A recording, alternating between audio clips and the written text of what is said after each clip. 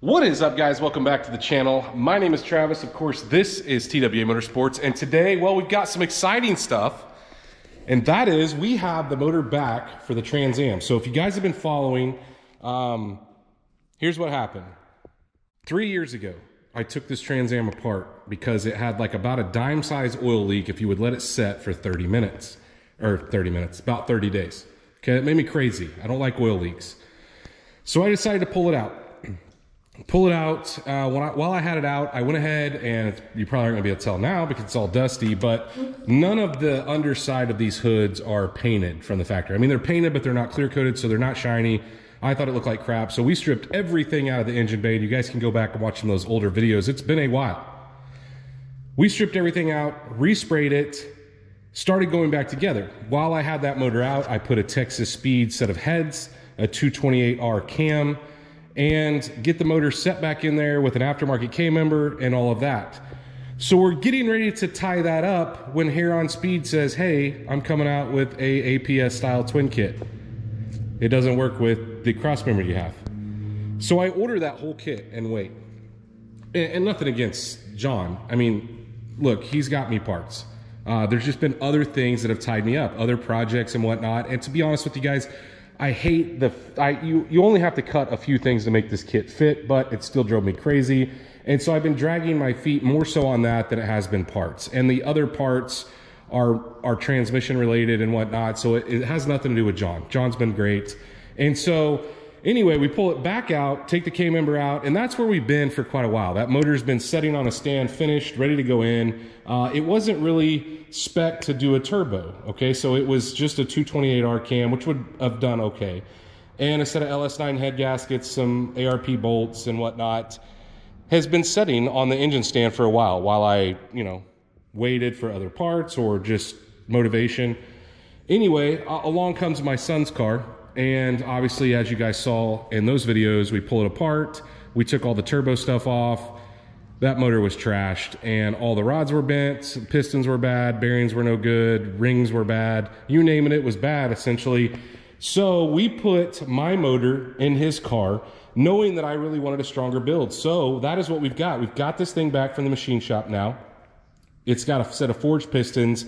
I didn't want to go crazy. There's not a lot of rod selection out there. I don't know if it's because of COVID or whatever, but went with a newer set of Gen 4 rods, way stronger than the originals. And so, guys, I'm not planning on setting the world on fire with this car, but I wanted something stronger. I also wanted a better camshaft that's more spec for turbo setup, okay? So I ordered another cam from Gptuning. Once again, for the last 10 cams I've bought, at least, he has been the guy. So the green truck cam came from Gptuning. I'll list his information down below. This is a local machine shop, guys, that does a ton of LS stuff. So anyway, we got this back, but we're missing some parts. I need a set of heads. I went back and forth. I actually bumped the compression, guys. The factory piston has been replaced with a -5 or a, I don't know, +5, we'll call it CC piston. So we're 5 up from what we were from the factory. I was going back and forth on should I run, and this is just a stock LS1 block, so we know we're not trying to make gobs of power. That block is the limiting factor, but I went back and forth on these 317 heads that I've got on this donor motor that I pulled out of the truck. So here's the plan. Today in this video, we're gonna take all the front runner stuff off. We're gonna take the intake off. We're gonna take the valve covers off. We're gonna get these heads off. We're gonna get them shipped out, cleaned up, ported, resurfaced, and ready to go on this motor, because the compression should be close to like 9.9 with those heads and the LS9 gaskets I'm going to use on this motor. That should be perfect. I just didn't want it to drive like crap out of boost. That's why I went with that piston. I know a lot of people want to have, put 20 pounds to it, but the problem is when you're driving out of boost, it's non-responsive, and I drive it a majority of the time out of boost. So either way, not to get too much into that, but that is our plan today. I wanted to show you guys that, for one, kind of talk about the backstory on this, but then I want to get this torn down so we can ship these. I've got some old PRC boxes that the heads from this car, that it's in his car, came in, and so that's the plan. We need to get these out, stripped down, and I'm just going to probably time-lapse the majority of this, guys. The next plan, too, is this 6-liter is now going to go in the 55 Chevy. Now, with that being said, I'm gonna have this one all redone as well. I'm gonna have it all machined just like this one. I don't know if I'm gonna put a set of forged pistons in it. I may. Gen 4 rods, just all cleaned up. After seeing how clean this one looks and going through the cleaning process on the other block, I don't wanna do that again. So let's get started pulling some of this stuff off. Now, I've randomly taken like parts off and bagged and tagged them, which guys, I recommend doing. Got the idler off already. I've robbed a couple pieces off this that I've needed. Like I've needed a bolt here and there. I gave a buddy of mine the injectors and the fuel rail because we're not gonna need that. But, you know, I wanna take the rest of this stuff off. Like I said, get it all cleaned up and then ship these heads out. So we're gonna start probably with the intake, then maybe move on to the valve covers. I don't even know. We'll probably take the front runner setup off. We're probably gonna get it down quite a ways today. I think we'll start with an 8mm. We'll whip this intake off real quick. I think I had it off before, but maybe it was just a fuel rail. Maybe I'm mistaken. They don't come all the way out. So save yourself some time, guys, and use an impact on this stuff. Run it all the way out just until it gets loose. There you go. Pretty sure all the leaves are gonna fall in that, but it's not gonna matter.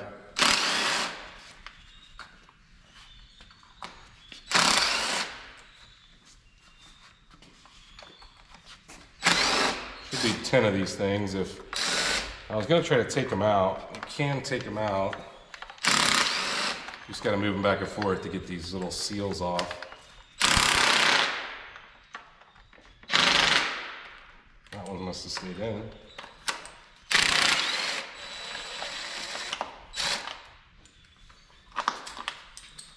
So he should be loose.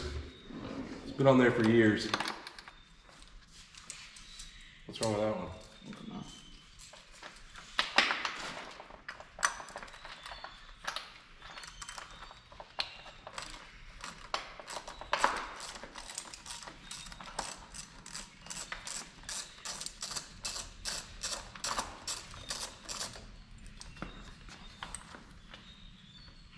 Let's go back and forth there.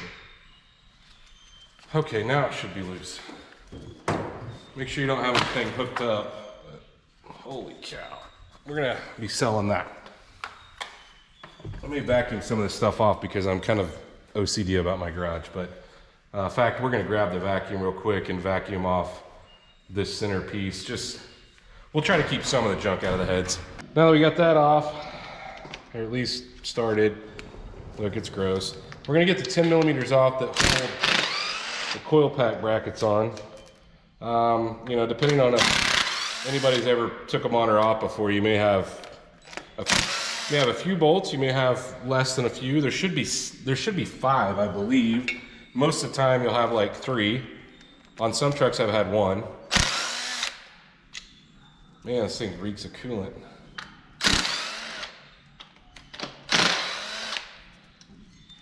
So once you get those loose, they should just pop right off and give us access to the valve, or the valve cover here. All right, well now that we got those off, we're gonna move on to the NOx sensors, which I'm sure are complete toast. We're gonna throw this harness away. We would never reuse this, guys. Especially, I mean, it didn't have an error or anything. I was needle those pliers. A lot of times they break. This one broke the minute I took it off. Pretty common. And then these, if you have a pair of needle nose pliers, a lot of times you can just pinch them and they'll come off like that. And like I said, we're gonna throw that away. And then I think it's a 1-inch, if I remember right, to get the NOx sensors out. We will also be throwing those away. Look how gross these things are, because they literally, water sets in there and they just corrode. This is why I replaced them only by a GM unit, which you guys will see when I start putting this thing back together. We're mainly concerned about demo right now, blowing it apart. Before we actually move on to the valley cover and the valve covers, I'm gonna get this thing out of the way. Should just be a series of 15s.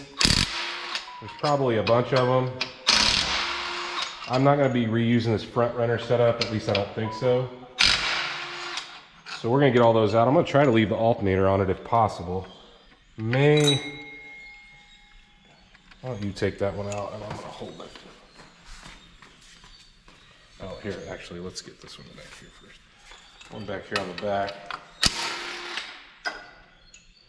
Now maybe he takes this last one out. Hopefully it's done. All right, one big unit out of the way.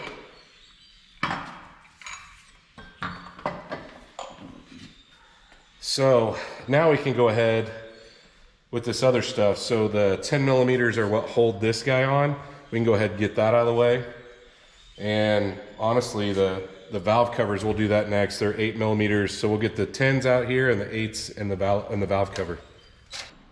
So as he works on that, yank these off. Woo! These things are dirty. Definitely dirty, guys. I don't know what I expected.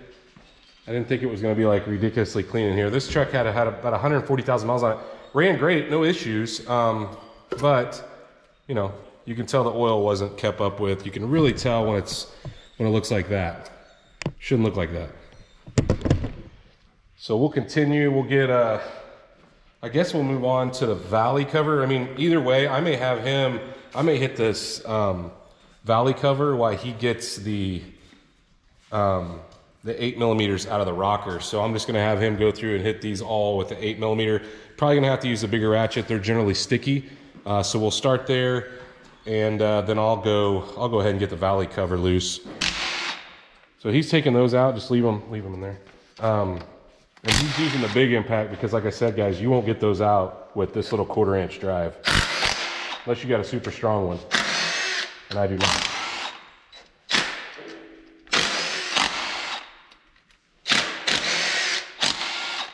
Oh, of course.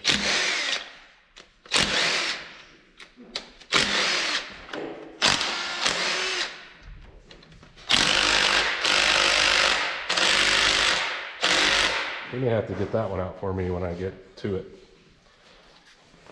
So once he gets that loose like he did, I generally leave them all in the stand and pull the whole stand out as one piece. Otherwise, you're just messing around with all of them and it's just a pain.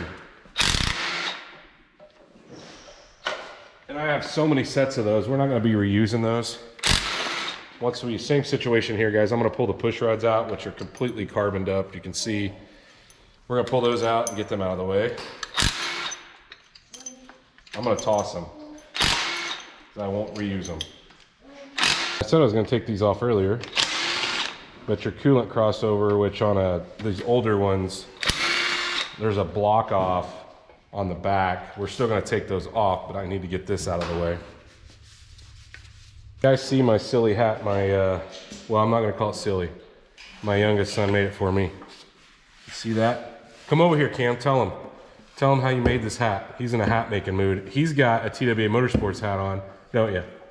Yeah, I've been making that at school. I was trying to make it my size, but I couldn't, so I made that size. So you made a big fat head one? Cool. Yep. All right, we're trying to pry this thing up, and generally just a screwdriver will get it, but sometimes it's stubborn, and you kind of got to do it front and back at the same time. Once you get it started, generally it'll come up. You're trying to clear these rubber grommets in the middle where those oxygen or knock sensors were. Sometimes, man, it wants to fight. You may have to get a pry bar, or a pry bar on both sides, actually. All it took was a pry bar. Yeah, it's pretty dirty in there. Will you vacuum that out? There were a bunch of junk fell in that was rust off this. Now he's got that vacuumed out. We're gonna continue on the head stuff here.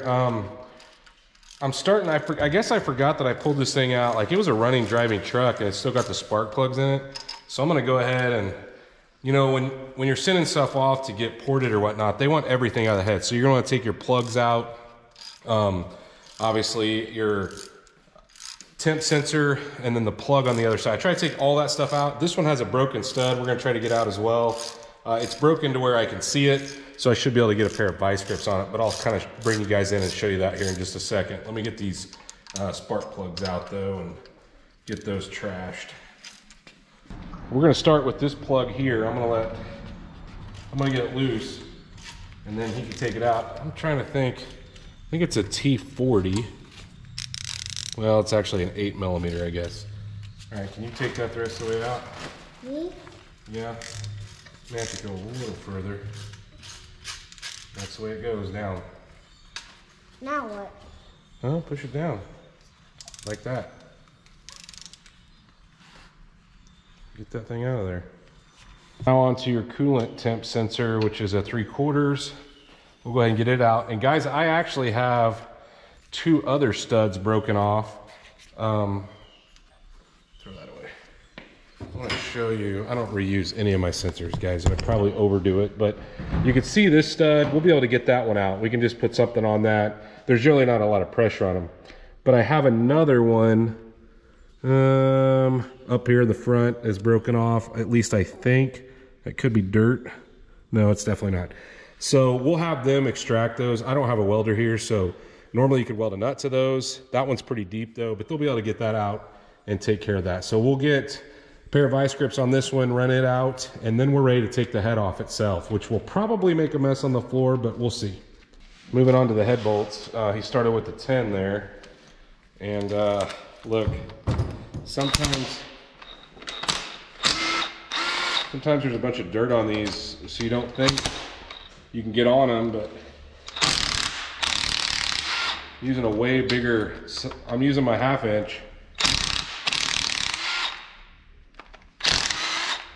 We get all, what, 1, 2, 3, 4, 5 of those out, and then we'll move on to the 15s in the middle of the head, but we need to do this on both sides.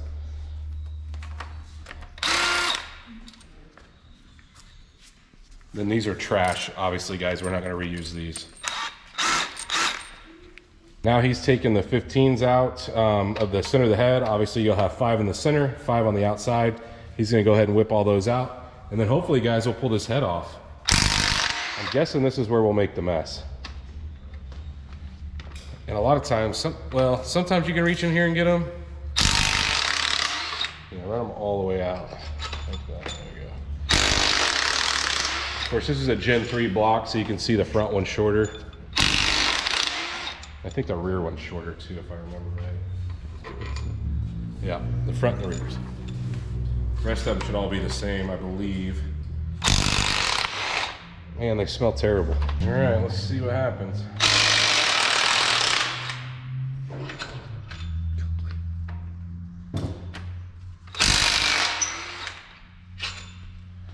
I'm gonna try to hold it. Shouldn't fall off, but sometimes they do. Need to label that. Okay.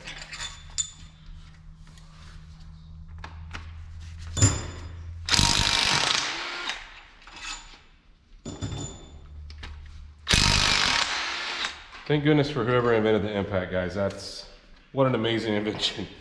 All right, so we should be loose. Figured we'd get a little more coolant than that. That's good. All right. Well, there's one completely ready to go. Like I said, we're going to put them in the boxes and ship them off, but got the engine down to that at least. Now let's get this other one off. Now, since we're going to take this to the machine shop, I'm going to let him pull the cam out, the front and rear covers, so we can kind of keep the motor somewhat together. I'm going to go ahead and pull the dowels out here. I'll get those out on both sides. And then we're going to take a 10mm and go ahead and get the lifter trays out. I'm going to keep the bolt. Actually, I probably won't even keep the bolt. We'll probably use new. So we'll get that out, get all the lifters out, and I'm going to get the front pulley off, or at least I'm going to try. And aside from that, we'll get the only thing left is the AC compressor, which is just some 15mm, but we're pretty much done. I may take the sensors out here. I don't know if I said that, but we may get those out as well. Got all the lifters out. Sensors, cam position sensor, oil pressure sensor, got those out. Got the AC thing off. Got all the wire holding stuff off the side. Well, I take that back, there's another one over here. But now we need to use a puller of sorts, like one of these guys, to get our balancer off now that we got our 24mm out of it. And look, guys, this is a Chrysler puller, but for some reason, guys, it fits an LS motor awesome. So that's what we're going to attempt to use. It's always worked in the past. I don't know why it wouldn't work here. We'll get it started and yank this guy off here, and we should be to the point where I think I'm happy with going ahead and putting it in the machine shop at this point. Like I said, I'm not trying to make a crazy amount of power with this either. It's just the fact that why not put a little better internals in it? I notice the cylinder walls have a little scarring, but there's just a ton of carbon buildup. I know this thing hasn't been taken real well, you know, real great care of. And ultimately what I would do, or what I had planned on doing, was I was gonna clean all this up, put it all back together with new parts, but you know, they'll put it in the tank and wash it, and we may just put it back together stock and just have them clean it up and re-ring it and put new bearings in it. I don't know. We'll just see. But ultimately, I want to get the heads off for this motor so I could get those sent off. But either way, I'm gonna get this off, and I think we'll be finished. He's pulling one little piece off the side still, but other than that, I think we got it stripped. Man, that thing took that right off. I've never used an impact. I've always done that by hand. Which I'm not going to say you should probably use an impact. It makes it easier, but at the same time, more likely to bend that little push rod that's in the middle. That's what I call it. Looks like push rods anyway. See all those. But anyway, we've got it stripped down. I went ahead. He took the bolt out for the crank position sensor on the side. Like I said, cam position sensor. We're going to leave the rest of this together and let the machine shop deal with that, because they'll put a new rear cover on. They will probably reuse the front cover. With the exception of they'll put a new seal in it. And the oil pan, guys, we're going to trash it because it's a truck pan, and honestly, I don't have anything that I'd ever use it on. You know, going in the 55, we're going to have to get a custom pan. And anyway, so I know this was kind of a quick video, or at least it seemed like a quick video to me. There was a lot of talking, I know, but hopefully you guys are excited about, for one, seeing a Trans Am motor back in play. And the fact that I'm really excited to get the heads back so we can get those bolted on, so we can maybe start, I want to get all this stuff that was on the motor that we put in his car, I want to get that stuff back on, and then get it on the K-member and, you know, start positioning things. That's ultimately the goal. In the meantime, you guys may see us pull some stuff off the 55 because, well, you guys saw the unboxing of all the air ride stuff.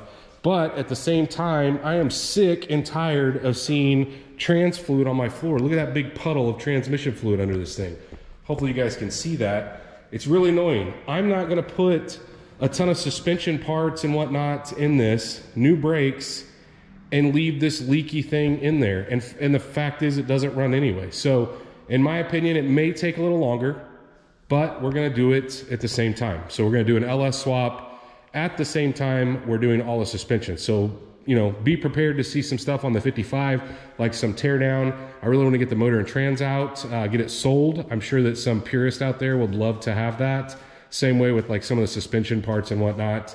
You guys know I am not a purist, or at least I don't seem to play one well. Anyway, if you guys did enjoy this video, please, like always, smash that thumbs up button. If you guys are not subscribed, of course, go down there, hit that subscribe button, ring that bell icon that notifies you every single time we drop a new video on this or anything else, and stay tuned to see what we work on next.